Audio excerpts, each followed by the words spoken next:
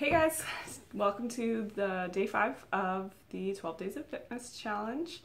Our move today is called the inchworm. It's going to involve standing, bending over, stretching out the hamstrings, walking out to a plank, and then walking your hands back. It's fun, it works your upper body and your core really well. It's a good move for that.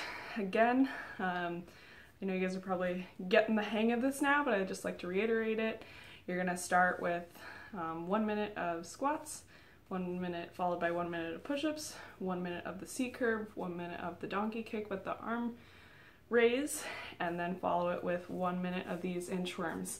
And you guys, just so you know, I mean, like, I'm talking about a real minute here. Like, don't just be like, oh yeah, I think I counted to 60 and I guess it was a minute. Like, get out a watch, set a timer on your phone, like, use a clock, whatever you want or whatever works for you, but do a full minute. Like, don't cheat yourself on these. You're only cheating yourself. That sounds corny and stupid, but I mean, it's the truth. Like, you signed up to do this. It's free, I know, but it's still fun, right? I mean, I'm making all these silly videos and I'm having a good time, so I hope you guys are enjoying doing them.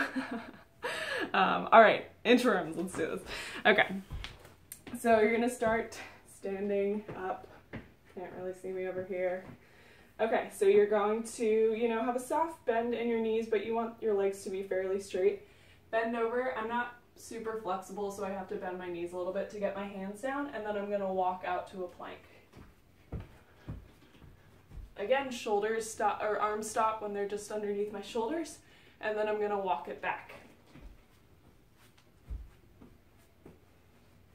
Right there, stand up, do it again.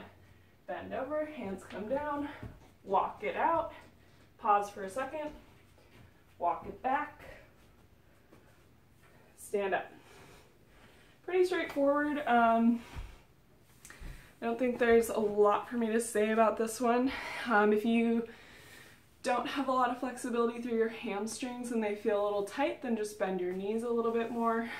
Sometimes people can only get there. I find, like, when I first started doing it, I could only walk my hands back about halfway before I had to bend my knees again. So just do what feels right for you. Yeah, and do this for a full minute. If it's feeling good, speed up that pace a little bit to make it a little bit harder, and slow it down, take a longer pause to make it easier. If you guys have any questions, as always, post them in the comments, and I'll see you tomorrow.